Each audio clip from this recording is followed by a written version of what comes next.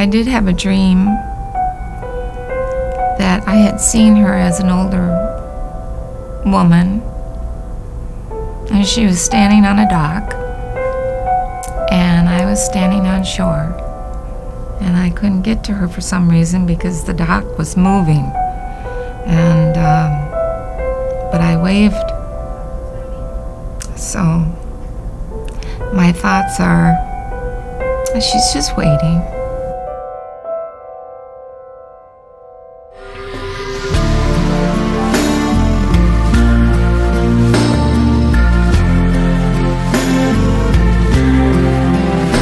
She was my first child, and she was born March 28, 1974. And then I was told that there was a problem with the heartbeat, and they suspected that she had a hole in her heart. The worst part of our job is breaking the news. But you have to remember that we are living in an era that practicing medicine in this field is very gratifying, and the reason why it's gratifying because we have a lot of options for those kids. My daughter's name is Veronica Elizabeth, and we chose that name because it was a strong name, and we felt she deserved it. She was a strong child. The sound of her heartbeat and the x-ray showed that the hole was too large to do anything, that she would not survive the operation. And so our best bet was to just, take each day as it came and hope that she would survive. You know, the diseases 20 years ago that we used to tell parents that, you just take him home and just comfort and whatnot. Nowadays, we treat them and we put them almost on 100% chances of living a normal life. So we just took each day, and she was doing fine, and she started eating and running around like crazy as soon as she learned to walk, and she was just like every other child. Well, I can tell you for a fact that that machine, that pump, which is the heart, is made to be very resilient. At 2 years old, they felt that it would be safe enough to do the repair. To look in the room, you couldn't even see there was a body in there. You could look through the window, and it was just all doctors and machines, and it was very scary. But she came through in flying colors.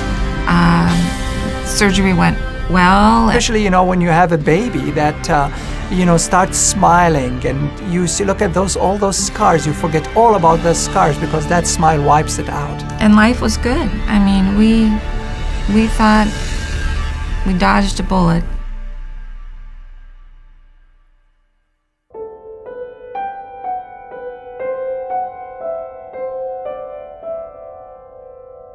She had a very bubbly personality. She had a lot of hopes and dreams for her future. She had a boyfriend, and then at 15, she started getting tired.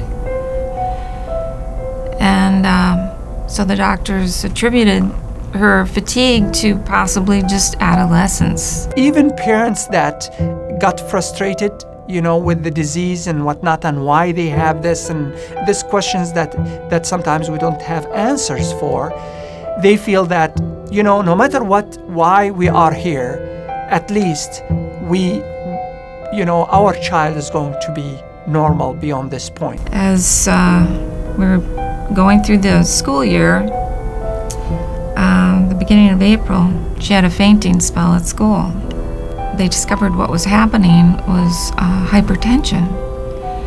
And a lot of times kids that do have hypertension don't recover from the fainting spell. Pulmonary hypertension, to terms that people understand, it's an elevated lung pressure. People always wonder, why elevated lung pressure is important. Well, it is important because it's going to impact the function of the lungs itself, and obviously it's going to impact the heart itself. The disease that was affecting her this time was heart disease, but it was totally different.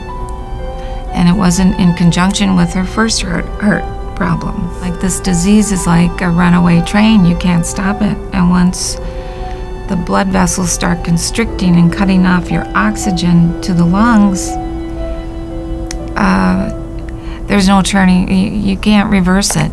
The heart, the right side of the heart, is not used to take high pressure.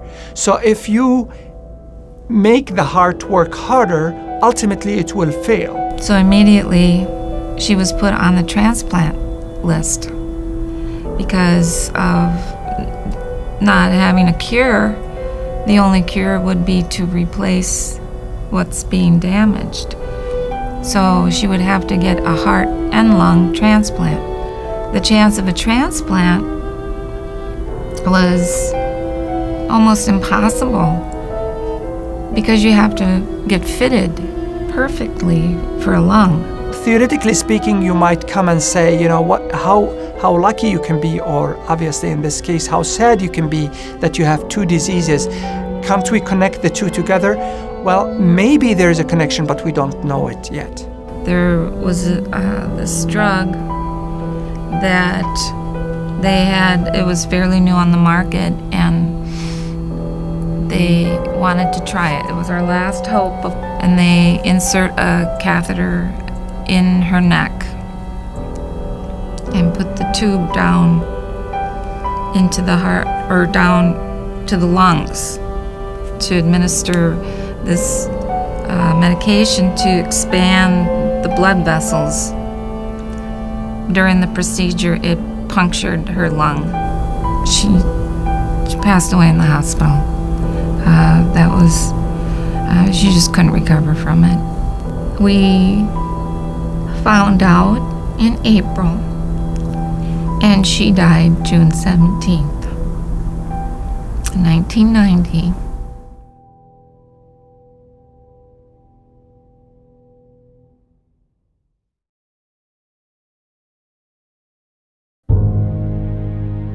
I can tell you, I have been in this area for 10 years.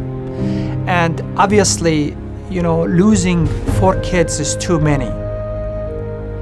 But that's the number. It's painful. The pain doesn't go away, it just hides.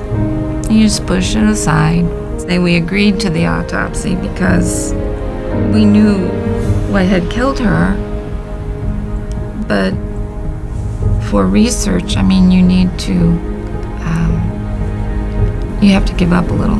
Definitely in the last 10 years, we made a lot of leaps on that subject. And I don't think we are at the point where we can say that, you know, primary pulmonary hypertension is 100% treatable. But we have made a lot of progress in that area. But I hope that they will find a cure for this primary pulmonary hypertension, because it is a rare disease, but like I said, as it wasn't rare to me.